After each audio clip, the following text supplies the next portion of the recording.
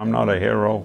I'm just a regular Joe who happened to get a pig kidney. Tim Andrews is one of the only living people in the world with a pig kidney. That's the machine. This is where I get to sit. Suffering from end-stage kidney disease, Tim relied on dialysis to keep him alive.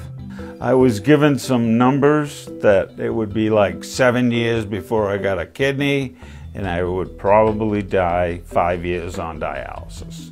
We talked to the doctors at Mass General that nothing is a guarantee.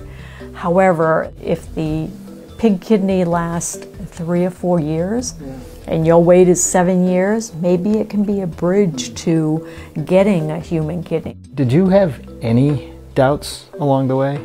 You know, there's always doubt with it, but I'm like, this is my chance to do something. Everything went well. And the little pig is right there so I can pat it. Observing this ultrasound, that is an ultrasound of a pig kidney inside Tim. Something that very few people ever get to see. And it looks exactly like a human kidney, so we see all the blood flow throughout. Is there anything in there that makes it clear that it's a pig kidney? Or no, exactly like a human one. The level of kidney function that he has now 2 months after transplant is as good as we would expect from a human kidney transplant. We just are amazed every day we look at that blood work. Yeah, that's awesome. Good stuff. Do you imagine the future now?